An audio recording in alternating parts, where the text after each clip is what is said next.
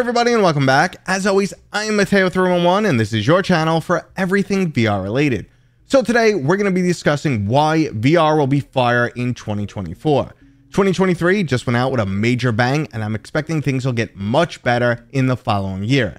Now there are of course links and timestamps if you want to skip ahead, but before we jump in, I have to mention that there's only a few days left in my holiday giveaway. So many amazing VR accessory companies and game studios have donated both hardware and game keys. Now I'm not just giving away any old junk here, because this giveaway includes most of my favorite VR games from 2023, including titles like Arizona Sunshine 2, Assassin's Creed Nexus, Demeo Battles, and Vertigo 2. On the hardware side, we have the amazing Elite Strap with battery pack from Kiwi, prescription lens inserts from VR Rock, and the extremely comfortable Quest 3 hand straps from AMVR. I've personally used all of these products and played all of these games, and highly recommend each and every one. So thanks again to all of my channel sponsors for making this possible. There's links down below if you want to check out their sites, and of course there's also a link to the giveaway page. Okay, so let's get back to the topic of what's going to make VR so good in 2024, and I'm happy to report that there's plenty of exciting software and hardware on the way. Let's start with software, and I'm going to kind of organize this based on the overall hype level that I have, how excited I am for each one of these things. Now this first topic might be a bit of copium here, but I'm still very hopeful that Sony will do something to surprise us. It's been 10 months since the release of the PlayStation VR 2, and Sony hasn't really dropped any major VR titles. Now I know what you guys are about to say. You're about to call me out, say, what are you talking about? You're completely wrong. Sony released 4 major VR games in only 10 months, and unfortunately that's just not true. They ported 3 high-end games into VR, which is Resident Evil 8, Resident Evil 4 Remake, and Gran Turismo. And then they gave us 1 exclusive VR game, which was Horizon Call of the Mountain, which is definitely not AAA caliber. It was a very good game, but not AAA caliber. I wouldn't say it's a system seller either. The problem with these hybrid games, as good as they may be, they don't give a person any reason to buy a PlayStation VR 2. If you wanted those games and you own a PlayStation 5, you already bought those games. And you're not going to go out and spend an extra $500 on an accessory to replay the game. So these are hybrid titles or ported titles. They're not AAA VR games. They're not giving people a reason to jump into VR. Unfortunately, that is just the truth there. Deal with it. That being said though, I think Sony understands that they have to up their game when it comes to VR, and hybrid or just ported titles are not going to cut it anymore. For better or worse, 2024 is going to be a make it or break it year for the PlayStation VR 2. Now I don't believe Sony's ready to call it quits, and the best titles on a platform usually come when it's more than a year old. So let's hope Sony already invested some time and money on bringing some first party IPs into VR. After plenty of hours in Asgard's Wrath 2, I know just how good a God of War VR can actually be. But holding out for PlayStation VR 2 might be a lost cause, so let's move on to a much better bet with Oculus Studios. And no, that was not a slip up. I said Oculus on purpose because Meta has retained that name for their development studio. Oculus Studios is all their first party products, and if you've been following Meta for years now, they've acquired so many VR studios that they could pretty much make all the games they want. Now, one first party IP just recently came out, that's Asgard's Wrath 2, and it has absolutely blown me away. So if this is them setting the standard, VR moving forward will be incredible. Now, I don't expect every game is going to be another Asgard's Wrath 2. That's very unlikely to think that. It's just a game that Meta let Sanzaro pour their heart and soul into, said, listen, here's a blank check, wow us, and they did, at least in my humble opinion. However, they own all of these other truly impressive studios. They've owned them for years.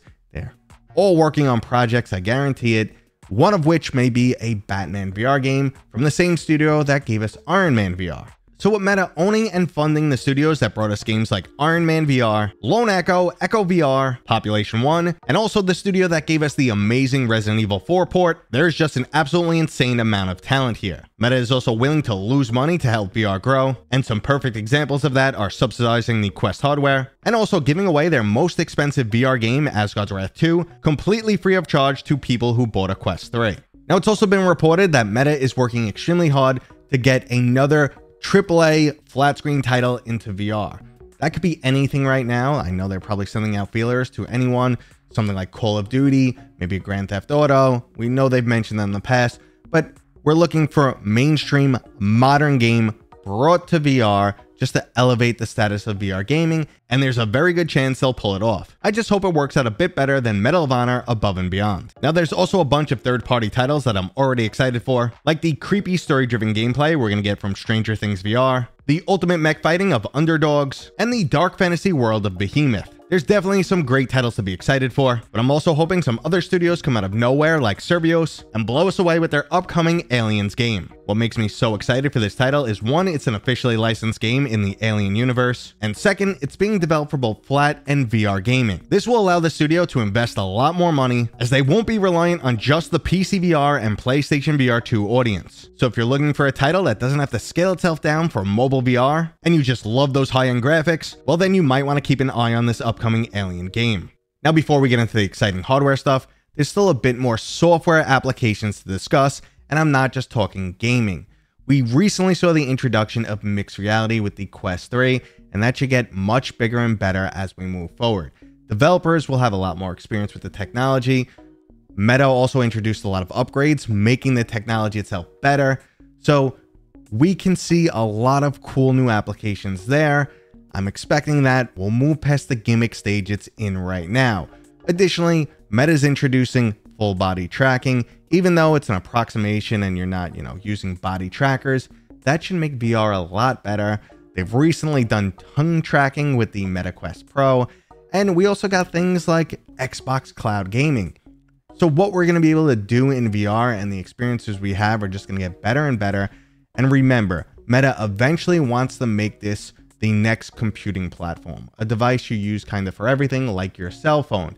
And if the device gets small enough in the next 10 years or so, like a pair of glasses, well then that'll be, just mind-blowing future. Could you imagine just having everything your cell phone does in a pair of glasses, or just maybe working in tandem, whatever the case may be, but just getting all that functionality, being able to say, hey Meta, what's the weather? And you see it come up somewhere, in the world in front of you. That's kind of the future that they've been selling us, but I think we're going to get there.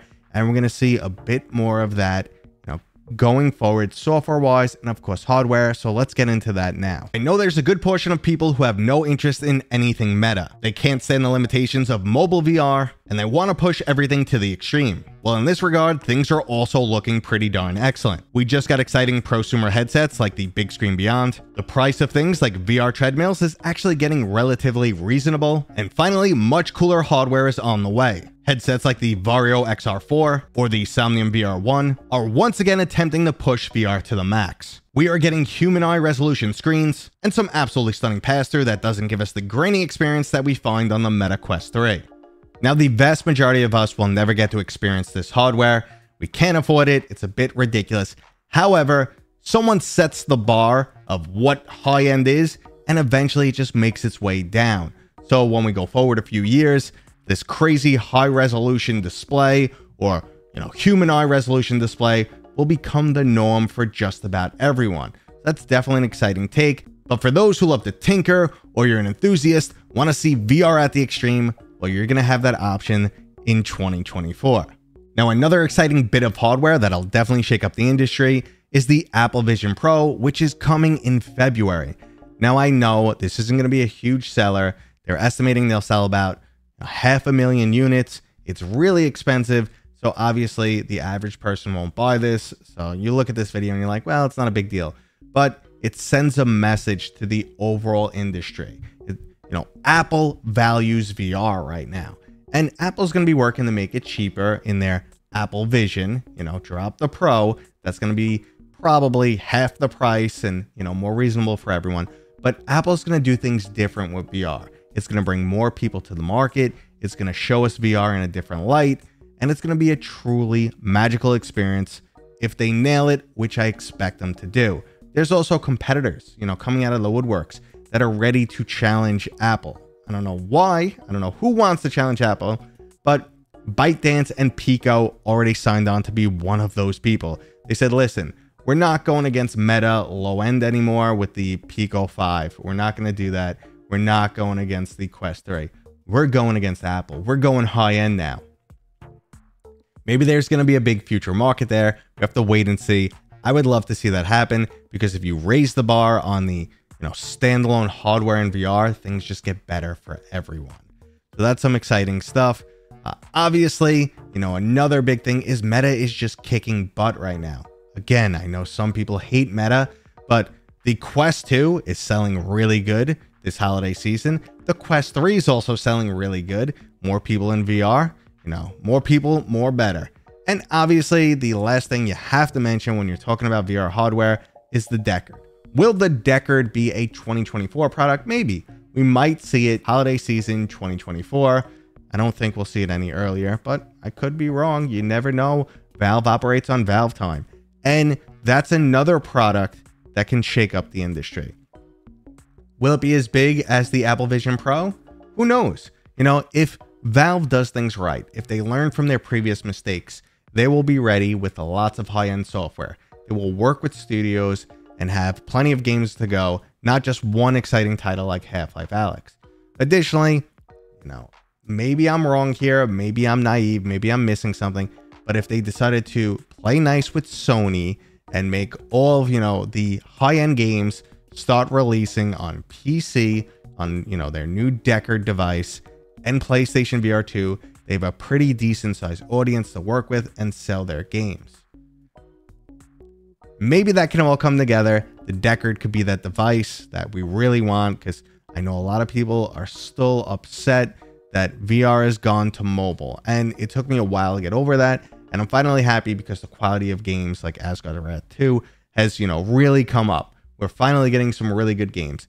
Yes, they still don't have the graphics of PCVR, but if I love a game, I love a game. Do I want the eye candy? Hell yeah.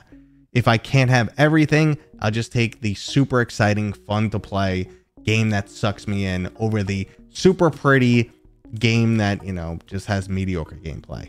Maybe you're different. That's me. I'm kind of happy where everything's going right now. And I think, we'll get a few surprises in 2024. Of course, we'll hit another one of those lulls where people are like, VR is dead, grumble, grumble, grumble. However, I think the majority of the year is going to be pretty fantastic. So I'm excited. I hope you guys are too. Thanks for watching this video. If you have any, comments, questions, feedback, I'd love to hear them down below. If you did enjoy this, thumbs up. If you're new here, consider subscribing, and I'll see you guys on next time.